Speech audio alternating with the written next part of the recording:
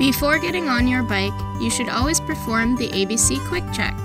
A is for air. The air pressure of your tire should be within the recommended range that is listed as PSI on the sidewall of the tire. You can check this by opening the valve of the tube and attaching a pump to the valve. Then pump up the tire and read the gauge on the pump in order to make sure that your tires are inflated to the appropriate pressure. If you can't find the PSI, pump until the tires feel as firm as a fully inflated basketball. B is for brakes.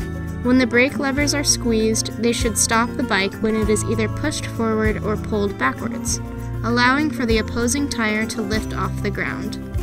Also, brake levers should stop short of reaching the handlebars when pulled. You can use the width of your thumb as a gauge to measure this. C is for chains. Make sure that your chain is properly lubed so it doesn't make a grinding or crunching noise while riding. If you touch your chain, it should leave an oily residue on your hand. Check your chain before a ride and make sure that it has not collected too much dirt. Quick is for checking the quick release wheel. If your bike has a quick release wheel, it should be curved into the bike with the lever pointing upward toward the handlebars. The strength of your whole hand should be required to release the lever once it is engaged and tucked away. Check is for check it over. Lastly, check the bike for any loose parts by lifting it above the ground and dropping it. This way you will hear any rattles or sounds that could indicate a potential problem with the bike.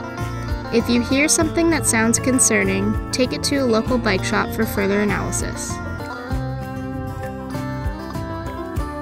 On behalf of Cupertino Safe Routes to School, make sure you are safe every time you ride your bike.